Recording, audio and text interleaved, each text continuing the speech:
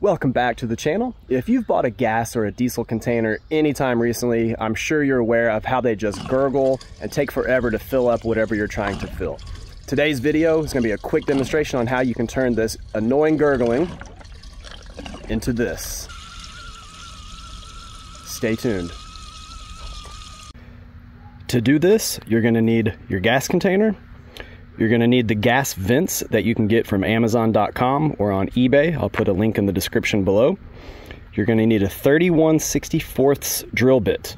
I know that's an uncommon size, but this is the bit that's recommended. You can get by with a 1/2-inch bit. It'll just be a little bit bigger than this one, but this is the recommended size. And you're going to need a drill, or like I have, an impact with a drill adapter. So let's get started. The first thing we want to do is remove our spout and make sure our container is completely empty. Now we're ready to drill our hole.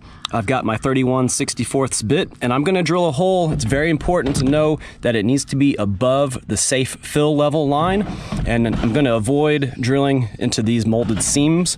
So I think right here is a nice big flat spot. I prefer it over here, but this is rounded. It's gonna be harder to get it on there. So this is above the fill level, so this should be a good spot to drill.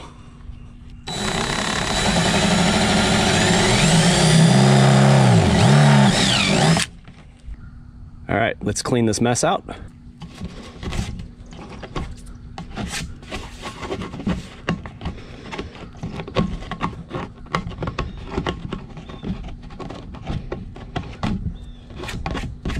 And we want to make sure we get any plastic that may have fallen inside out of the container.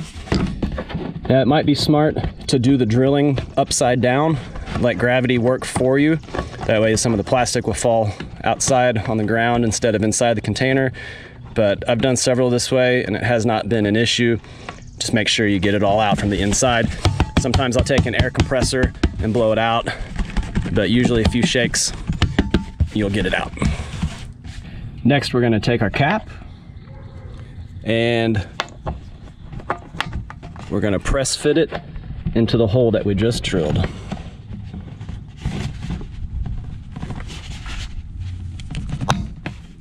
Just like that.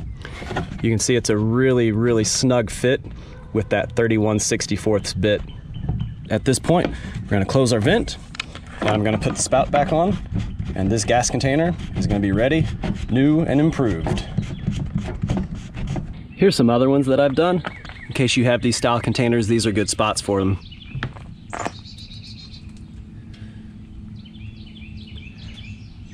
And here's another demonstration on vented versus not vented. Here it is again without the vent installed. You can see it just gurgling and gurgling and gurgling. And here it is with the vent installed and open.